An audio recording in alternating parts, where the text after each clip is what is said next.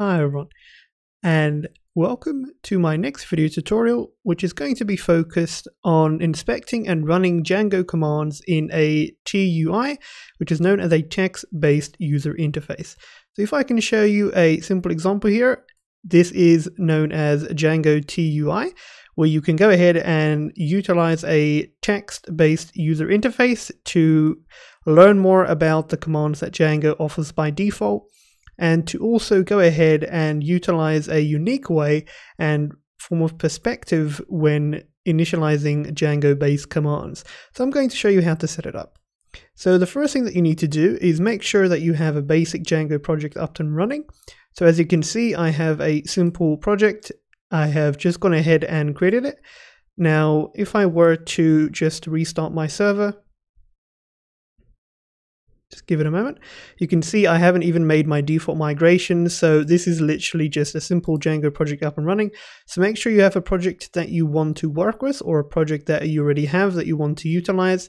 So just make sure you've got that set.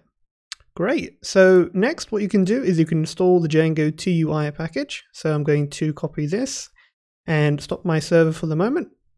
And I'm going to say pip install Django TUI. Okay, so it's going to take quite a moment to install all of the sub-packages that come along with Django TUI.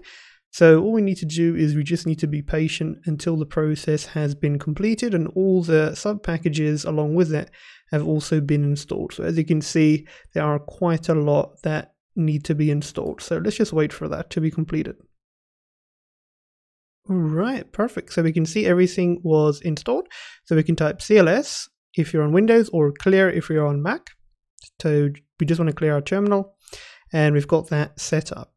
Okay, so let's scroll down and we want to see the rest of the steps. So we've installed the package. Next, we need to add Django _TUI to our list of installed apps. So we can copy the following, go to our project, settings.py file, navigate to your list of installed apps, and you want to paste in Django _TUI. Now, all we need to do is we need to head on to our terminal and we can run python manage.py TUI. So I'm going to copy the following, head on to my terminal, make sure you're in your virtual environment like normal, and you want to run python manage.py TUI and press enter.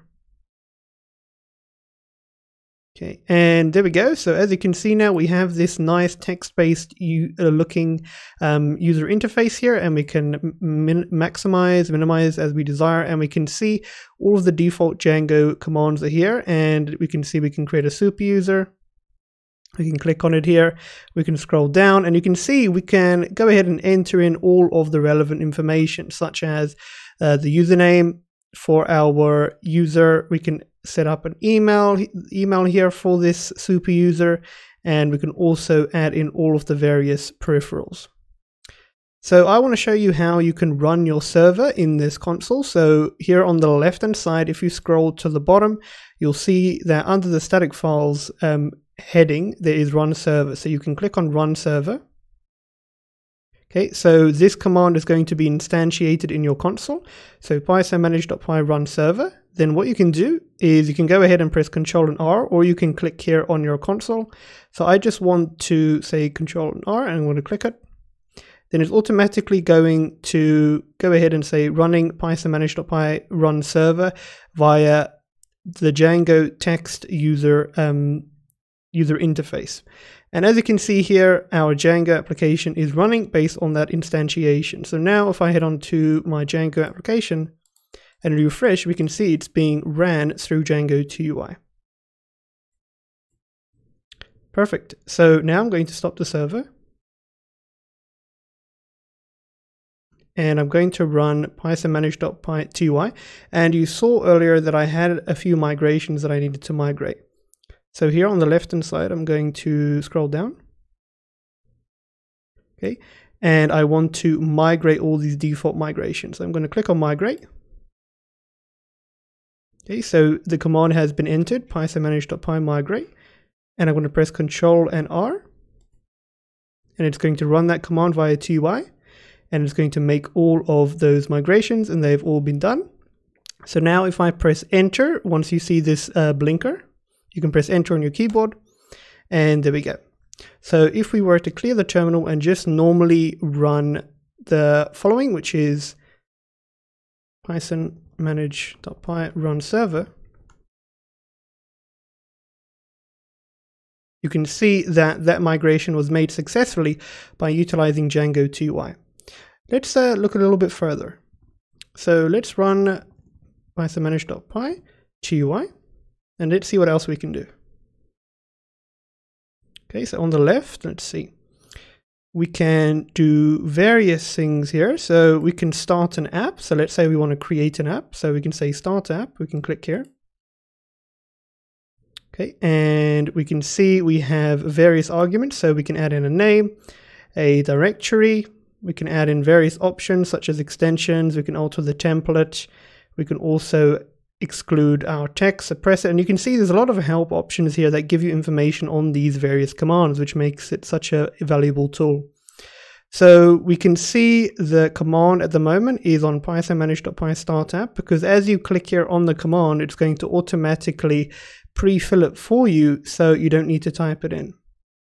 So I'm going to set the name here, and I'm going to call this CRM, and automatically it's going to add in the app name here to the, how can I set it, to the console, to the terminal here for you. And all you need to do now is press Ctrl and R, and that command is going to be run python manage.py start app CRM. So if I press Ctrl and R, it automatically goes ahead and runs that command for us. And it has already created an app. So if we head onto our application, we can now see that we have a CRM app that's been created. Let's try this again. So we can run python manage.py TUI. Okay, here on the left, let's scroll down. Start app. Give it a name, so this is required, call it links. And of course we can say Control and R, or I can actually do that on my keyboard. So if I say Control R, it automatically goes ahead and creates that particular app for me. And if I hit on back, I can now see I have another app links. So of course you'll just need to add these apps to your settings.py file. So you'll need to add in CRM, and links as well. So just keep that in mind. So let's head on back.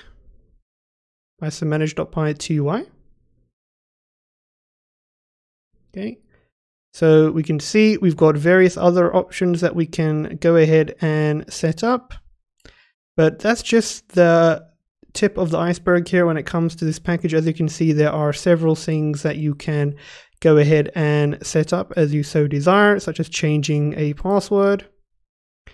You can, of course, create your super user, and you can see, of course, what you would need to set up and into place. So here, for example, for create super user, we can see we would need to add in the username, of course, an email as well, which we can also go ahead and set up accordingly, and all of those details.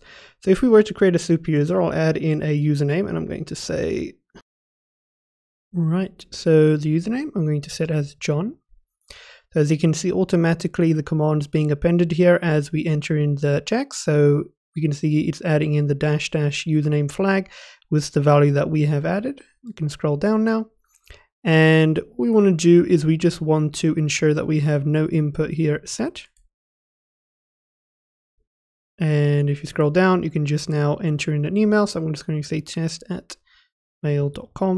And I'm just going to go ahead and ensure that's been output here. And there we go.